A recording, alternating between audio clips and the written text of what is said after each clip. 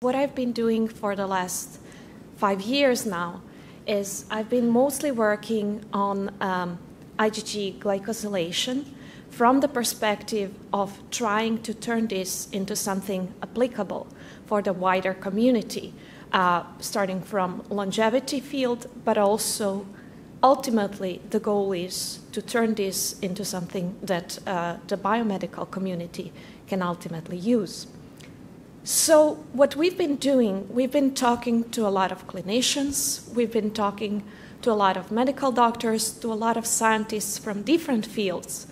And today I'm going to present you a little bit of an outsider's perspective on what IgG glycosylation could be and where it is now and what are some of the obstacles to get where we want to be. But first, I need to present to you a little bit about the IgG glycosylation, which is a focus of our lab and focus of the group that I've been working it for the last 5 years. And there are 2 conserved sites on the constant region of the IgG, and then there are also 2 other possible sites on the variable region of the IgG. And there is this very nice, I don't know if you can see the arrow. Is there a pointer perhaps? Oh, never mind. Okay. Yeah, here you can see the arrow. So this is where IgG glycosylation is located.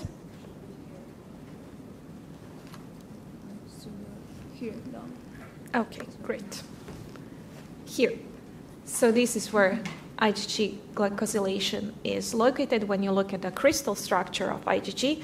And why this is relevant is because it is located very close to the region where there are binding sites, for instance, FcR binding sites, which means that glycosylation, like Gordon nicely mentioned in the previous lecture, is not just a decoration, it's not just a close to the IgG, it is basically something that gives it essential function.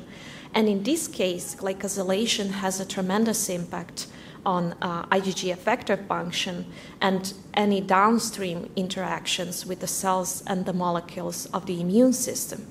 One of the maybe best studied and well-documented cases is the case of the fucosylation, where, just like Gordon showed previously, there are now, I think, 7 or 8 approved monoclonal antibodies for treating cancers that are actually without the core fucosylation. Why?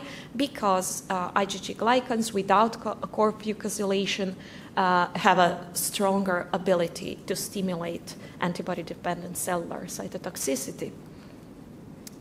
Now, there are well-documented now changes of IgG glycome in many, many different diseases. And usually there are some general trends, and these general trends of these documented changes are very similar to aging. So what we believe we've been measuring for this entire time is in reality an accumulation of the chronic inflammation within within bodies. And this chronic inflammation is a culprit, and it's in the background of many, many different known diseases. So naturally, the question is, can we now use IgG glycans as biomarkers for these diseases?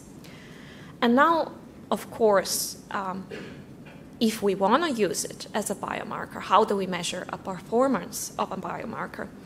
And what is used in many different studies is something called receiver-operator characteristic. Now, fun fact, this is actually a military technology developed in 1940s, and it's called receiver-operator characteristic because it was developed for the operators of radar receivers who are supposed to detect enemy objects in the fields.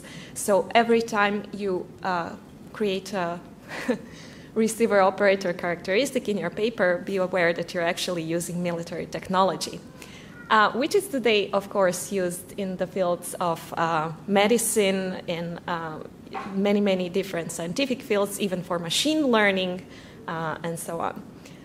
Now, what it actually plots is sensitivity and 1 minus specificity. So sensitivity is a true positive rate, and the specificity is a false positive rate. And I found here a very nice, characterization of what different values mean.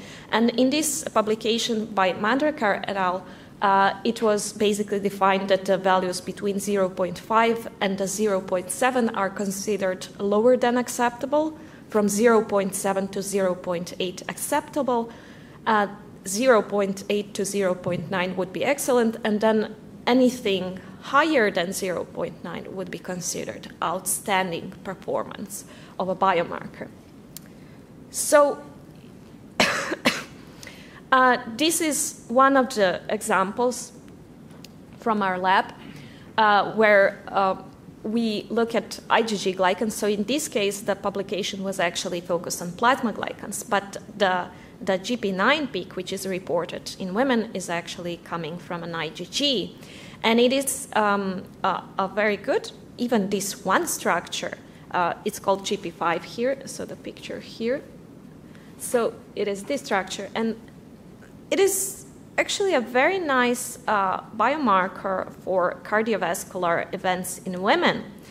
And if we look at what is currently existing out there for prediction of cardiovascular diseases and events, it is the most popular, of course, is C-reactive protein and high sensitivity C-reactive protein. Now, the problem with that is, if you want to measure a chronic inflammation and you're using something that is an acute phase inflammatory protein like CRP, which actually has a very, very short half-life. It has a half-life which is measured in hours. I don't know it now by heart, but it is somewhere between, I think, a couple of dozen hours to, let's say, 3 days, something like that. And what you would really need if you would now want to measure chronic inflammation with something like CRP, you would really need to have longer measurements or many, many different time points to truly determine the baseline. And it is used today. So as you can see, CRP is used for prediction of coronary heart disease events. It is used for recurrent cardiovascular disease. It is used for prediction, so CRP is used for prediction of severe microvascular dysfunction, and so on and so on. However, both CRP and high sensitivity CRP are subject to criticism due to their sometimes low functionality or low performance rates. And especially one of the things which is problematic is inconsistency with chronic inflammation in women around perimenopause and menopause. And this has been reported by multiple studies. Even though perimenopause and menopause are actually recognized as a risk factor for cardiovascular diseases. And this is where IgG glycans outperform CRP.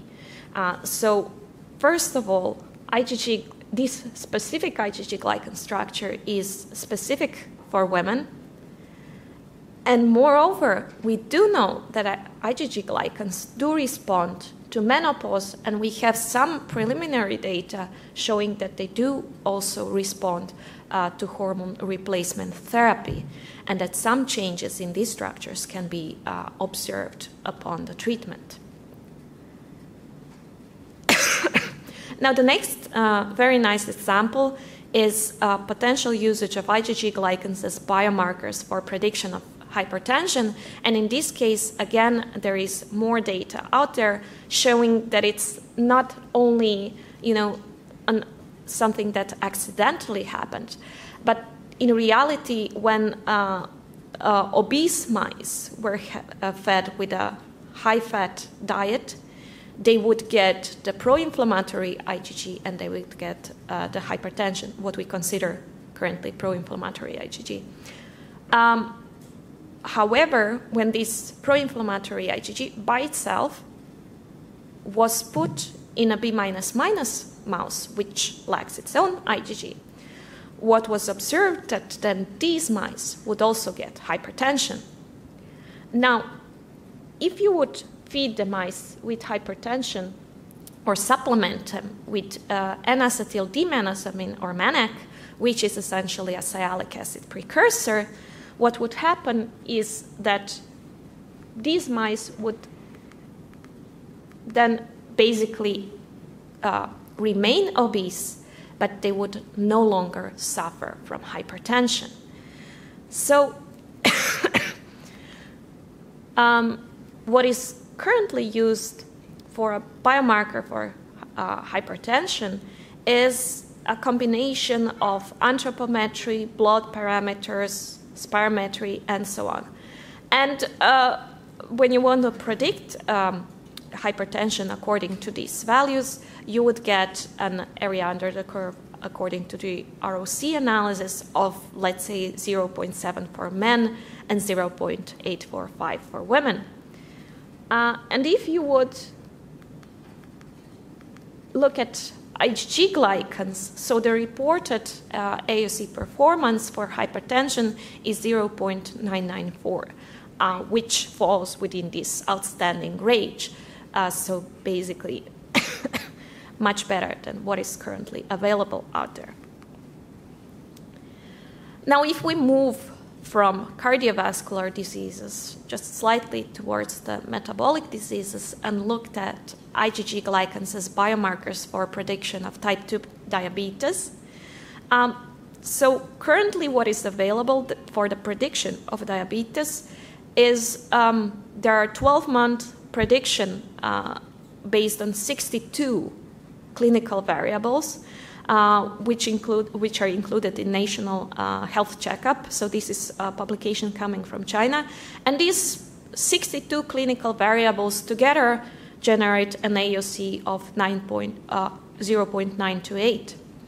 If you just remove a part of these variables and now base the prediction on 27 clinical variables, you would get an AUC of 0.842 to 880 for 12-month prediction of diabetes.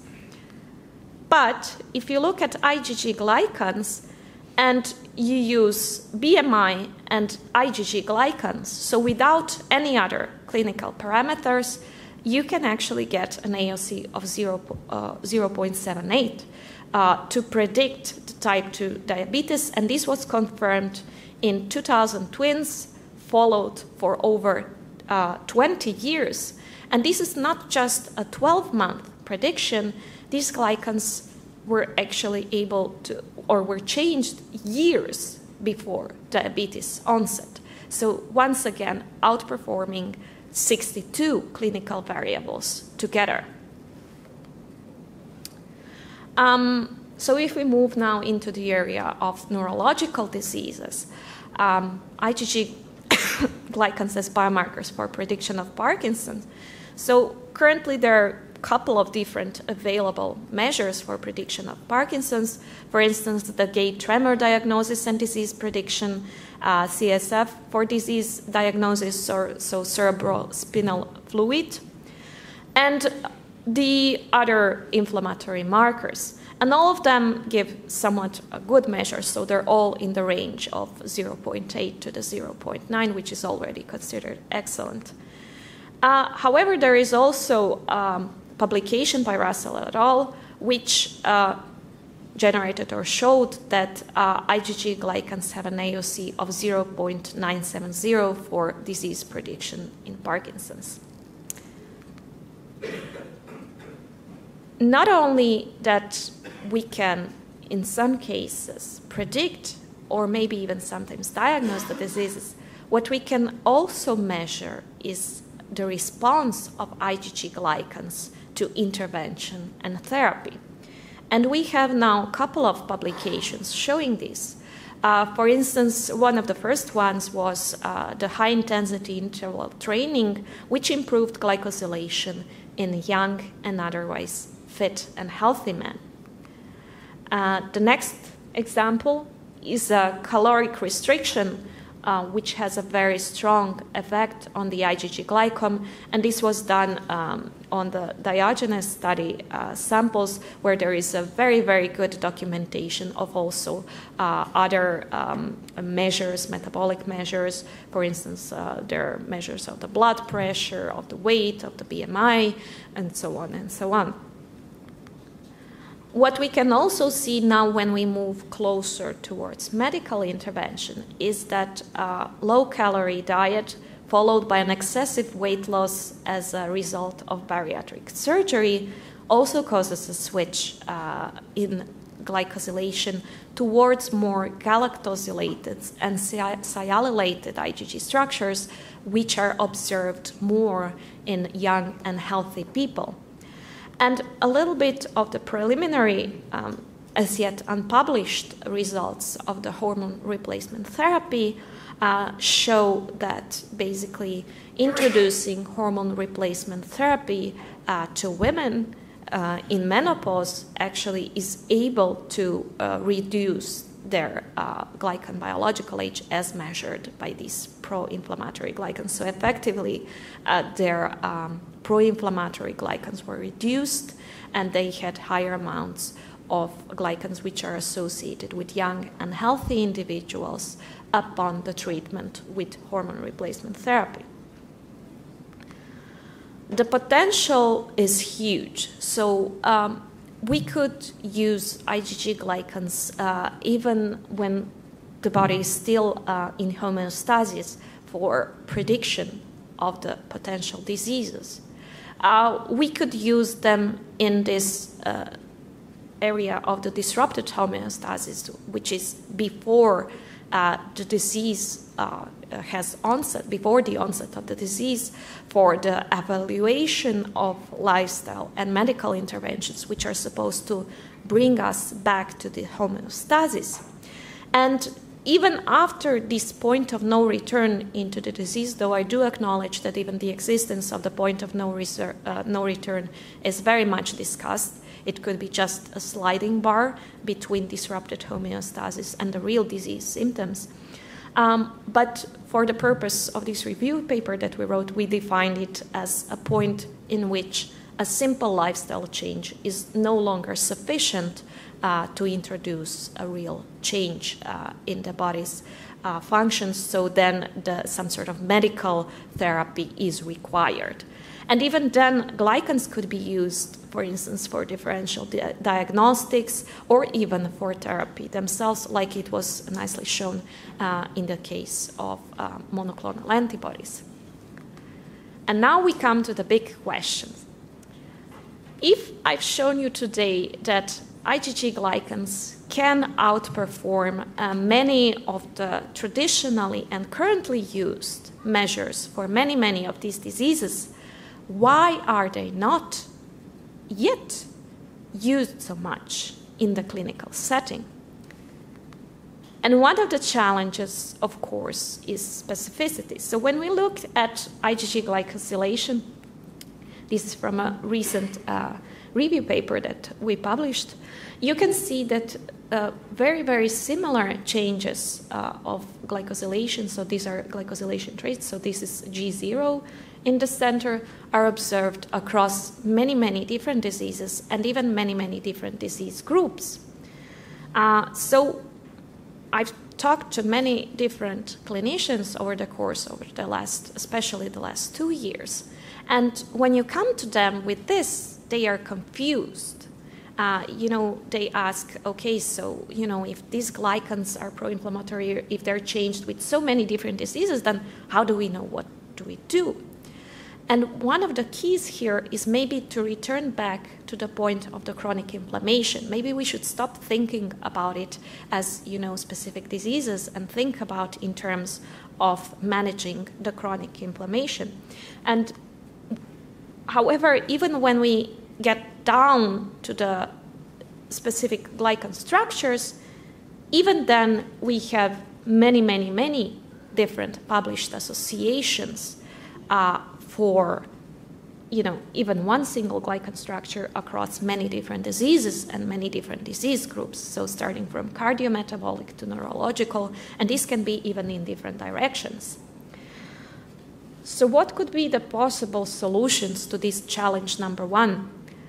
One potential solution could be combination with existing biomarkers. A nice example that I found in the literature is combination of CA125, which is a biomarker for detection of ovarian cancer, but it has a poor specificity of 65.2%. Now, if you combine CA125 with IgG glycans, it increases the specificity to 84.6%, as published by Xian et al. And this could be one possible route.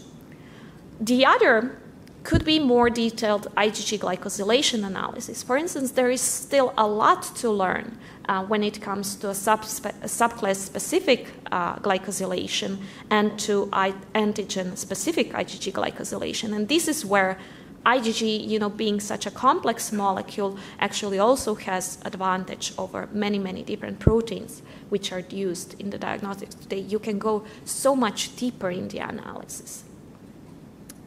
But then we come to challenge number two, and this is communication.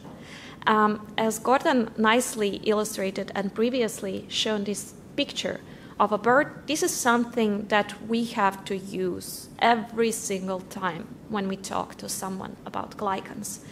Because medical doctors, longevity specialists, no one, even scientists from different fields have very, very basic knowledge about glycosylation, and we always need to return to this analogy of showing them what glycosylation actually is. And this is a unique challenge because no one working in the field of genetics, epigenetics, proteomics, other omics fields has this challenge that we do. And this is something that we need to work on together. Because it is a barrier which discourages medical community for early adaptation, and even in the longevity community, which is typically, very into trying something new and very bizarre things. But it's easier for them to understand something very simple and very basic. But when we come to the level of glycans, then they're like, ooh, but how do I explain this? If I can't explain this to the people to whom I'm giving this test, then how do I use it? And I think one of the problems here is also the education. And we are the community that needs to push the education field and top universities, even schools, to basically introduce this general knowledge about glycosylation early on in the education, because it will make things easier further down the line. Now, the challenge number 3 is different methods, different outputs, and high level of knowledge required for data interpretation. So just last week, I went to Vienna, to one of the top institutes in Austria, which is a very international institute. And there I was talking to a head of mass spec facility, and they have in total one lab of all of the institutes in Vienna that is actually interested in looking into the glycosylation, probably because many others don't even know about it. And when I was talking to the head of the mass spec facility who did this glycosylation analysis for this one lab, and I was asking her, do you want to actually move on? Do you want to learn more? Do you want to expand this, build a proper facility in your institute to actually start looking at the glycosylation at a deeper level and not just proteomics? And she said, ooh, this is too challenging for us. We need a proper glycobiologist to do this. No, this would be too much for us. It's fine when this one lab does it. We just give them the data and they do the interpretation themselves. But this is too much work for us. And this is a problem. This is a problem because we're talking, about a head of a mass spec facility. We're not talking about someone who is not familiar with science, who is not familiar with general methodology. So this is a huge barrier. Now, even, you know, if they do start looking into the glycosylation, we come to the challenge number 4. No widely known and well-accepted knowledge hubs and tools. And I will say now that, yes, there has been a tremendous progress done within the field of glycobiology in this area. I do acknowledge this. However, you know, when you talk to someone from a different field and you ask them, you know, okay, so let's compare this to something else. For instance, a basic local alignment search tool. You give someone, you know, a series of bases and you tell them, okay, do something about it. They will all go and blast it, right? Everyone knows about BLAST. They will blast the gene. And this is actually a great marketing because it's, you know, something that everyone is familiar with, and they don't need to think about and search, I don't know how many papers and reviews and read and find out, you know, what are the best tools to use for the analysis and how to use them. And, you know, even when I went into some of these review papers and looked at some of these tools, they were no longer available, even though the paper was published in 2017. And this creates a huge confusion and huge barrier for anyone who is outside of field and trying to get into the glycobiology. So I do think this is something that we as a community, as Human Glycome Project, can make a tremendous progress on. You know, even if making up a new word is what it takes, and then we all use this word and create a general, you know, one place where we collect all of these tools. So I do believe, yes, there are many, many challenges in front of us, and we are behind other omics fields, and this is showing. But I do believe this is the right place to start creating solutions to these problems, would be also to further understand the problems in your own fields, in your own areas, outside of just glycobiology. You know, just talking to scientists from different backgrounds, talking to the medical community, and seeing why is it that they don't actually adapt these tools that we do have and that we can develop.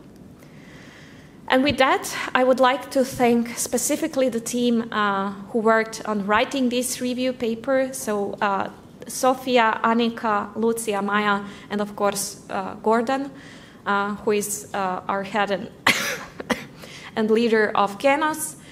And of course, I would like to thank our funding sources, and thank you for listening to this lecture.